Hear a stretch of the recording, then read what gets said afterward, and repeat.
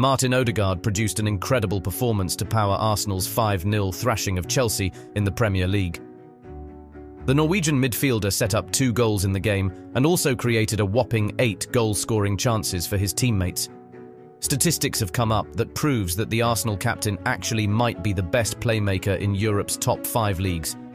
Odegaard has produced the most open play chances, 78, and successful penalty area passes 102 for any player in Europe's major divisions this season. Not just that, but the Norwegian has also made more passes into the penalty area 162, attempted through balls 34, and successful through balls 18 than any other player in the biggest leagues. The 25-year-old took his tally to 8 goals and 8 assists in 31 Premier League games for Arsenal this season, keeping his side's title-winning dreams alive and well.